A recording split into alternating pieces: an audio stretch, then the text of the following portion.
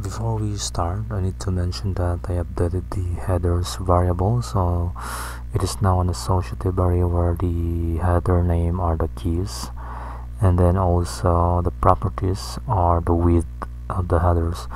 And then here the data, we have the array keys, and then inside we have the content and then the align properties.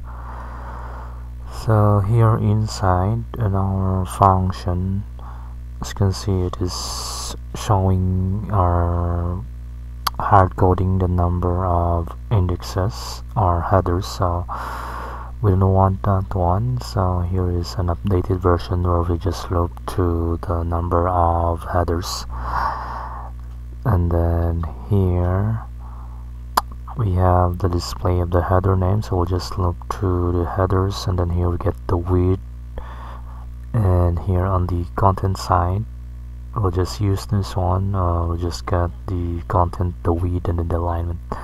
So now we can remove our old code. So this one, we're going to get rid of this.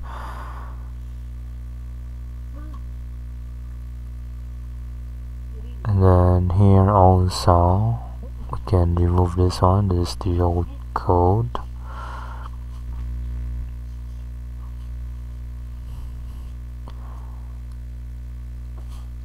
So now let's start adding the code for our different data. So let's start with our suppliers. So let's go to our admin in the sidebar. No, the report CSV. We can just grab this code and then put it inside this report PDF. So here let's paste, and then here we can just update the headers. So just copy and then paste it, and then here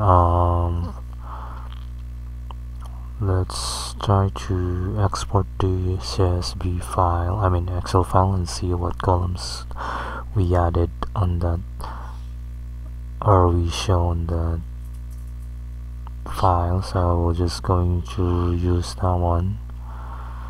Copy.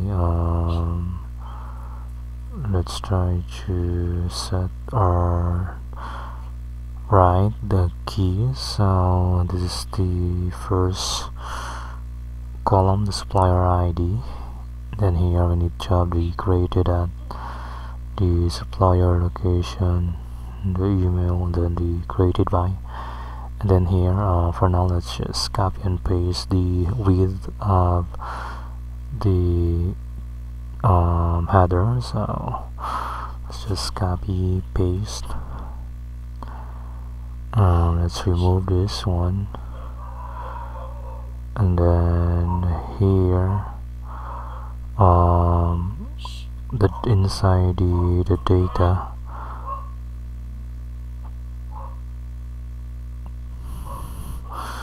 let's remove this code, we don't need it. And then here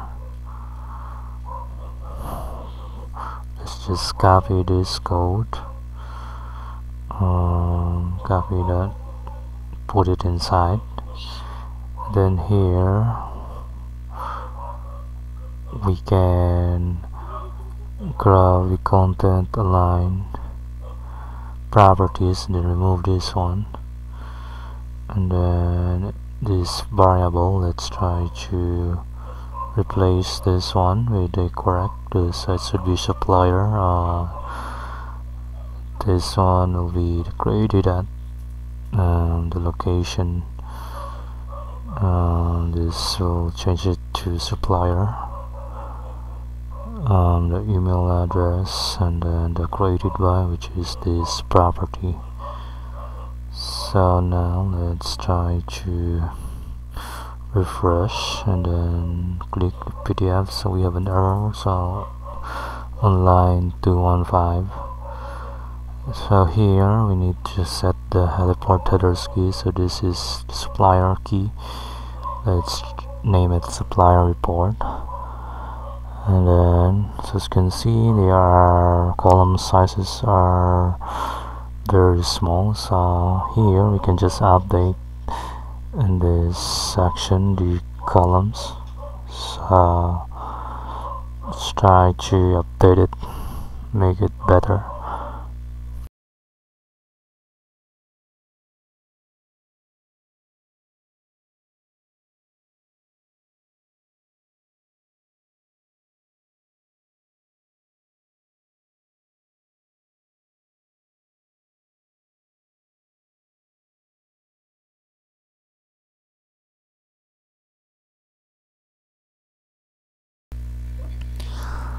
So now here let's update the height of the cell. So as you can see it's bigger, so let's try 0, so they don't have space. So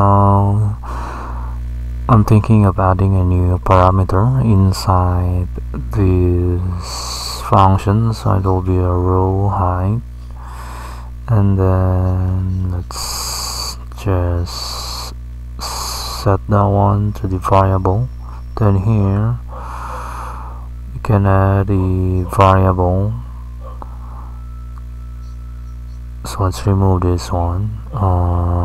Just copy the variable in here, default to 30, and then for the supplier report going to use or set the width or height to 20. So as you can see it's working fine. Let's set it to 10. So as you can see it's looking good. So let's just update width for this one and set it to 660. So as you can see here it's looking better.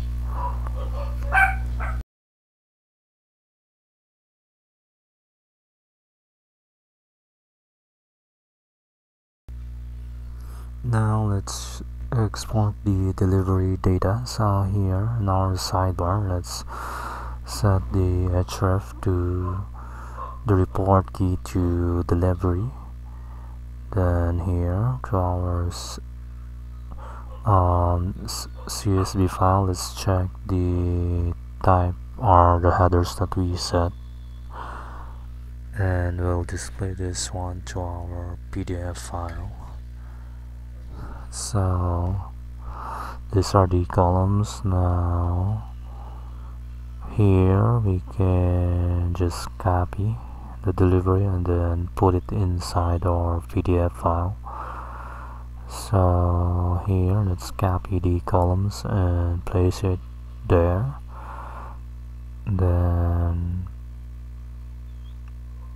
let's add the key.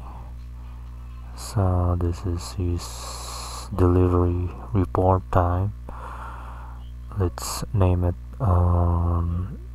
delivery report. Now here let's just close this one, just copy the headers and then also the data variable. So here delivery,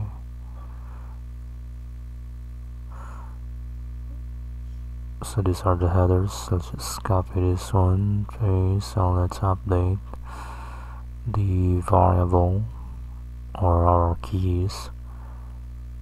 Then let's add this one for the created by. Next thing is let's update the data, so let's move it inside the delivery. So we don't need this code, let's remove this code, so we don't need this one.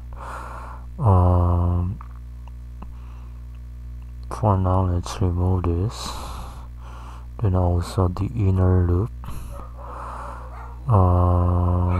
let's remove them. So move this one, let's paste the data.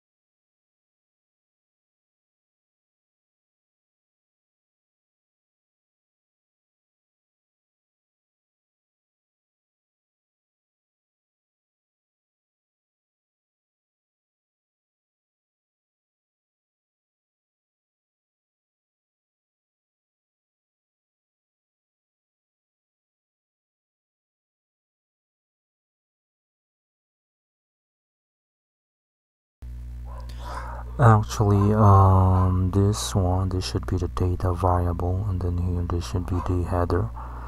So let's just move this one. So this is the header, so let's move it to the top, and then update the variable to headers. Then here this will be the data. So let's just copy and then paste, and then let's try to check. Let's update variable to delivery, refresh. Let's see if this will work. So line 279, so let's add a comma. Let's refresh. As you can see here, it's showing fine, but the width it's not looking good, so let's update the width.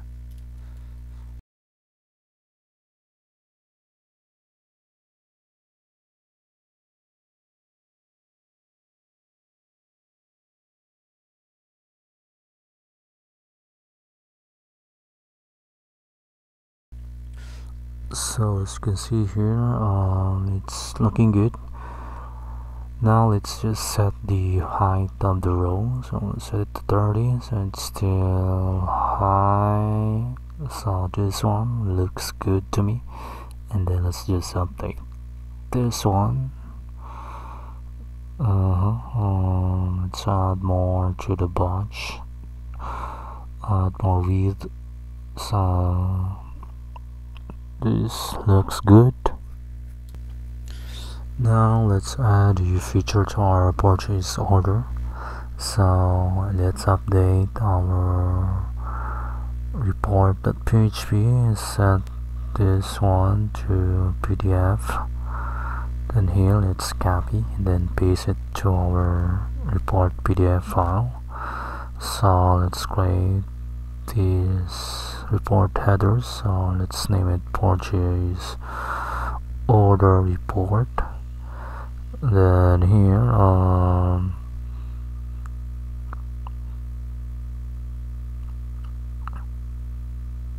let's copy the headers, and also let's paste it here, and then all the data, and paste it here, so it's aligned properly. Then here can get rid of this code. So this one we don't need that one. The inner loop we don't need it. Then here we don't need it. Let's move them. Here let's completely remove this code. Now here let's try to export Excel, see what columns we should display to our PDF file. So let's just grab that one, paste, and then here let's update the keys.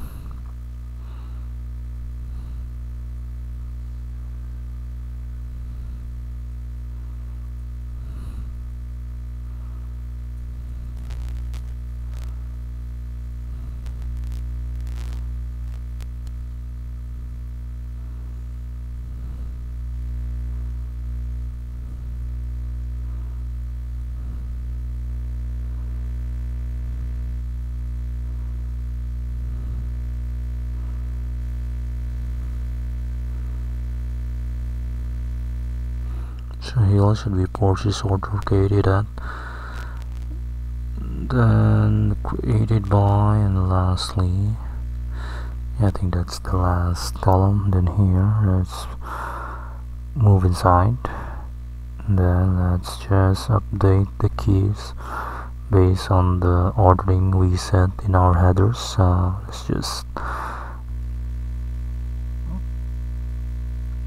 just copy this one, paste, and then update the properties, the content, and the align properties, so this is easier.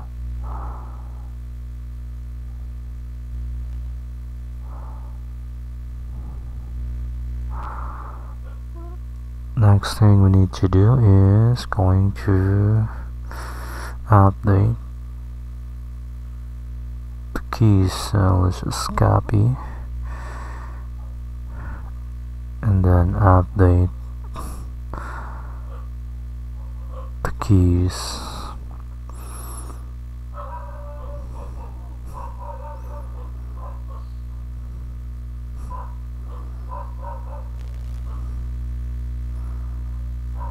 So this created at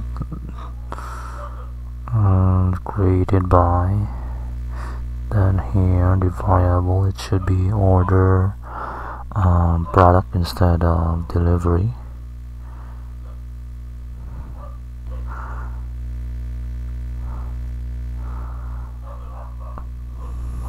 So here let's remove this alias. No, let's add a column for our product name. So let's check our database.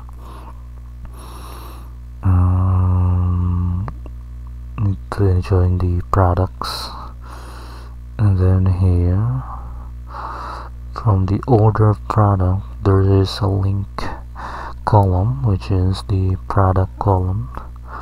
So you can then use order product dot product equals to products.id. Then here in our select, let's add that column, select that column, and here we're going to add that product name. So for our header, let's add it first. So this should be product name. Then let's just grab that variable, product name, and then here should be a product name. Now let's refresh, export PDF. So here we have an error created at, so we don't have that key. So it is order product, so we can just remove that order product. Let's refresh. As you can see here, we have the data. Now we'll just update the rows, the width for each of these cells. First, let's set the row height to 10. Then let's update the width for each of the cells. Make sure they are showing all the columns in our PDF file.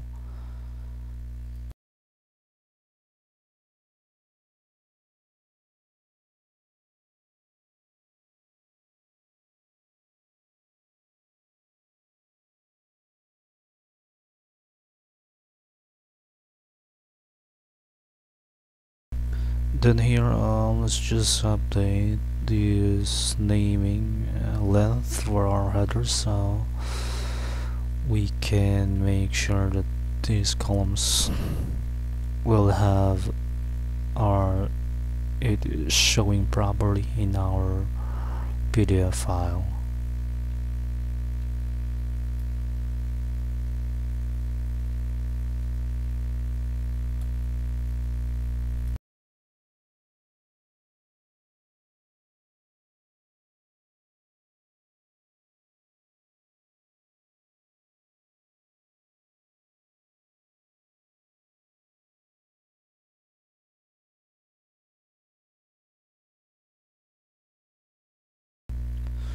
So now it's looking good, so I guess this is better. So let's refresh.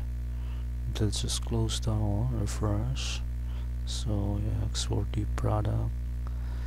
It should open on a new tab. So let's update each of this link and add the target set to blank, so it will open to a new tab. So now let's try to check. So we have the product, and then here we have the supplier reporting. Next we have the delivery report, and then lastly we have the PO order report.